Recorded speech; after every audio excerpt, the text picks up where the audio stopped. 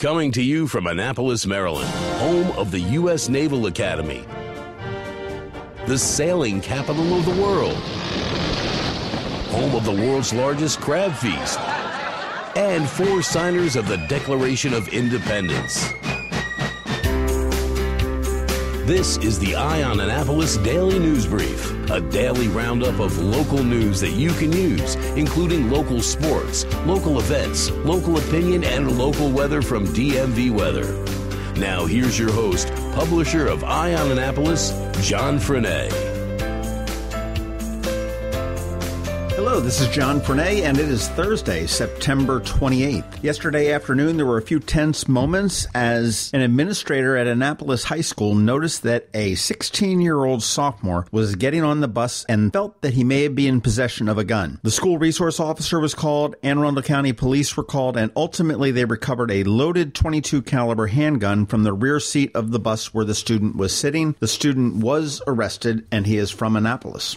It looks like AM radio station WNAV in Annapolis has been sold. Not the radio station, but the property. We had learned about a month ago that Bozzuto had purchased the property from the Sajak Broadcasting Corporation. Yesterday afternoon, Ward 2 Alderman Fred Paone voiced his opinion on the sale in a Facebook post saying that he will oppose the development. The property in question is slated to be developed into 45 to 50 townhomes on approximately 7 to 8 acres. And from what we understand, Bozzuto has been talking with residents of Admiral Heights to create an access from Cedar Park Drive as opposed to Admiral Drive. Presumably, this is so the entrance to the community would not be opposite a Section 8 housing complex. There appears to be a problem with swine flu in Maryland. 5 Marylanders who had close contact with pigs at the Anne Arundel County Fair and the Great Frederick Fair have contacted a form of swine flu, the Capitol reports. Maryland health officials declined to say whether the residents were from Anne Arundel County or whether they had just visited. Nearly 100 pigs remain in quarantine in Frederick, and 3 farms are under quarantine up there as the health department tries to figure this all out.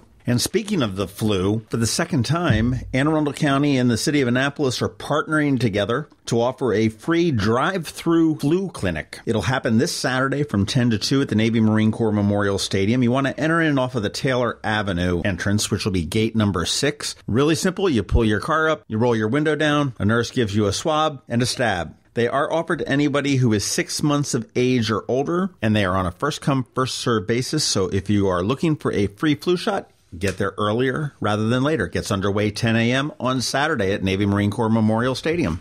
We're going to follow this lawsuit. A former student from Glen Burnie High School is suing Anne Arundel County school system, saying that they failed to protect him against an attack in the school bathroom that left him severely injured. The Capitol newspaper reports that the suit was filed in circuit court by Nathan Frank, who is now 22, and he claims because of the beating he was unable to attend school, later dropped out of high school and moved to Florida. Stems from a November 2013 incident where he was attacked in the bathroom. Despite several notes and letters from doctors requesting a transfer of schools, the Anne Arundel County Public Schools refused that request, and ultimately he was injured in an attack in November of 2013. This will be an interesting case to follow. He is seeking at least $400,000 in damages from the school board.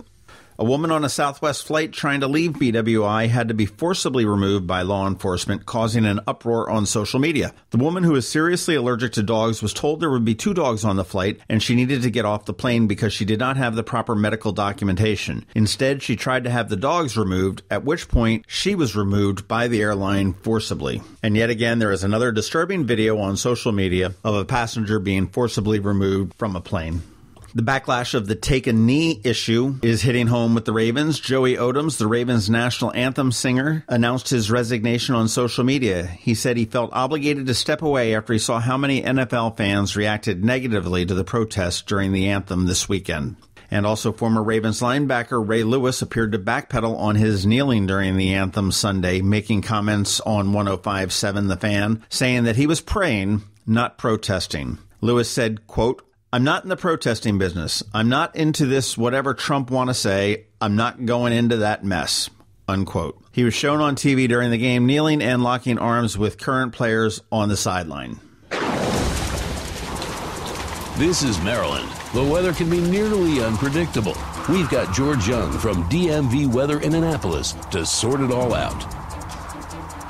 Hey everyone, this is George from DMV Weather. Let's get right into the Thursday forecast. Today's forecast theme is out with the old and in with the new, as a big and long-awaited weather change occurs across Annapolis and all of Anne Arundel County throughout the course of today, in which cooler, drier, and much less humid air from Canada replaces a very muggy, summer-like air mass that brought 80s and 90s to the area every day except one since the 14th of this month. For today specifically, we posted a target high temp last night on our website of 78 degrees for both Annapolis and BWI Airport, as the reality of the situation outside includes a cold front gradually moving through the area today from west to east, bringing progressively cooler air into the mix over the next 12 to 24 hours while acting as a catalyst for some moderate winds of 15 to 25 miles per hour or greater later this morning and through the PM hours. And this new air mass will really show itself overnight tonight, as temps will be much cooler than last night, ultimately dropping down into the 50s across all of Anne Arundel County. Once we get into Friday, we'll begin an extended period of fall-like weather all the way through the weekend